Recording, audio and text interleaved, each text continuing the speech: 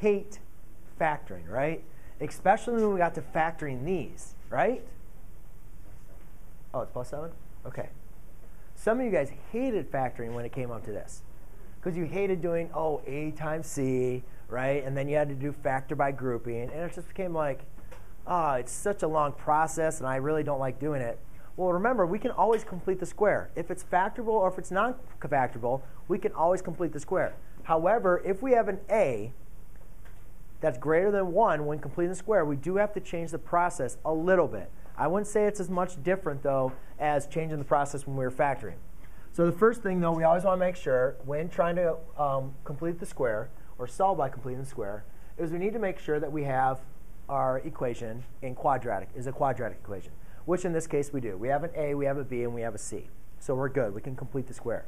Now remember, completing the square is all about creating a perfect square trinomial, right?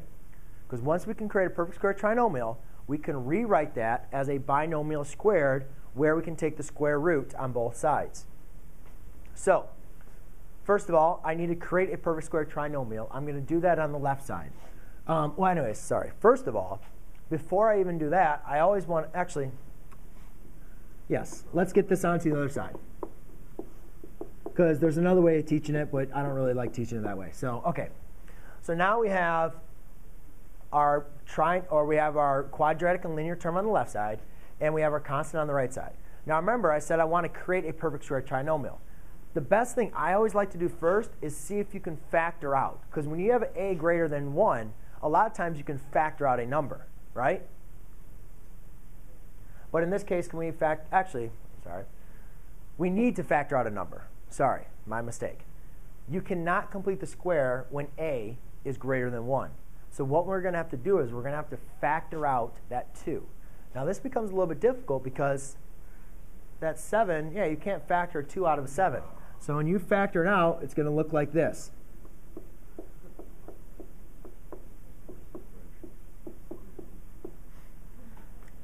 Now, did I do everything mathematically correct?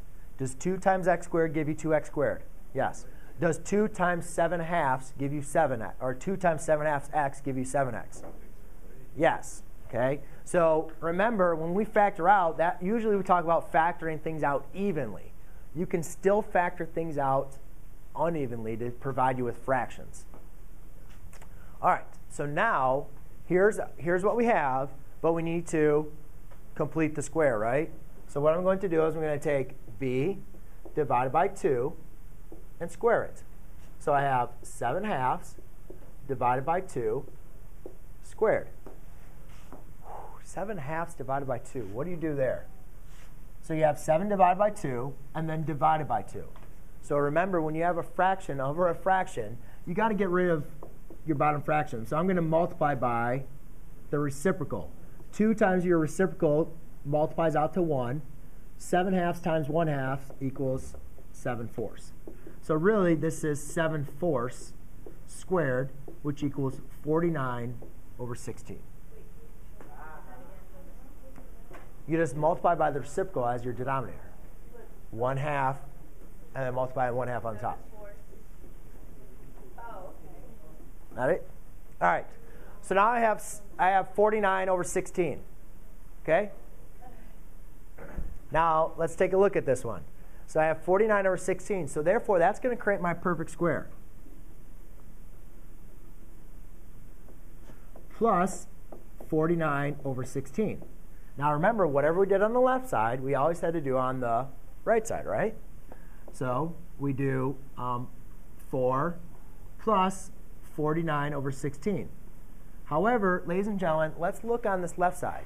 Am I really adding a 49 plus 16? Is it really a 49 over 16? If you were to kind of think of the weight of this, is this really 49 over 16? Or is it being multiplied by a value? It's being multiplied by a value, isn't it? Right?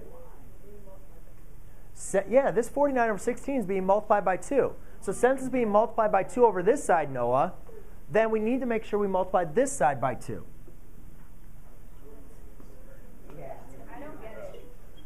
Do you understand how you add and subtract on the same side?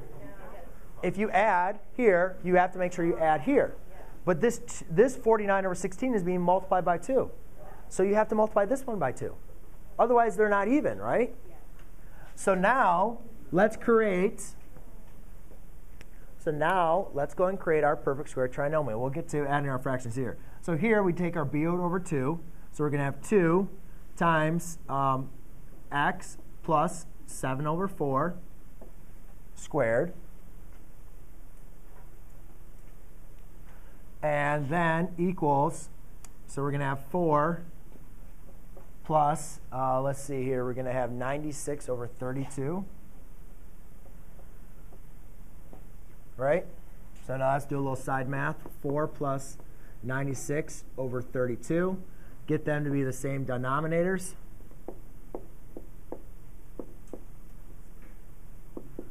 So we're going to have 128. So 128 plus 96. What? Huh? 98? Oh, it's 98. You're right. Thank you. Now it's a lot simpler. Oh, wait, no. So I have 226, right, over 32.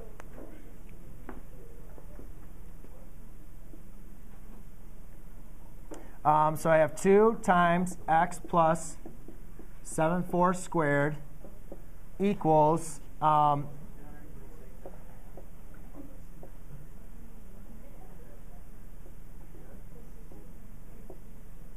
226 divided by 32, right? Then we have to divide by 2 on both sides because you got to solve for x. We subtracted 49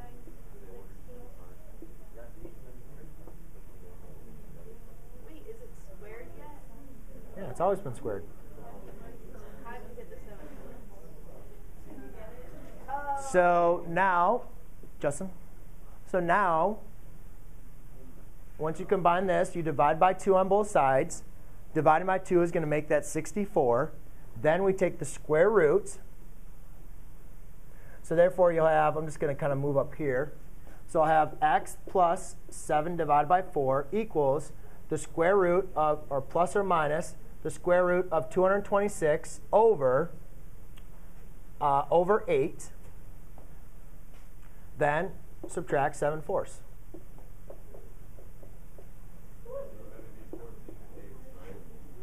Yeah, you can go ahead and double that. So you could have this as going to be 14 plus or minus the square root of 226 divided by 8. All right? Minus 14. Yes, minus. Thank you. It's a lot of work, isn't it? Yeah, that's a pretty lengthy one. Now do that 20 more times. How do you?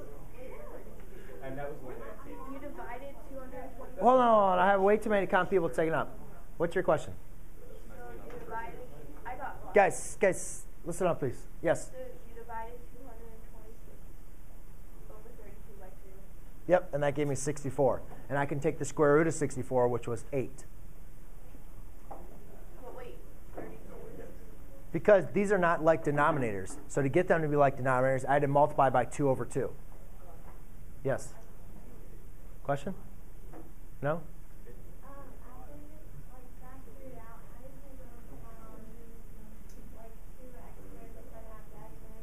Destin, didn't I ask you already something? Please. Yes.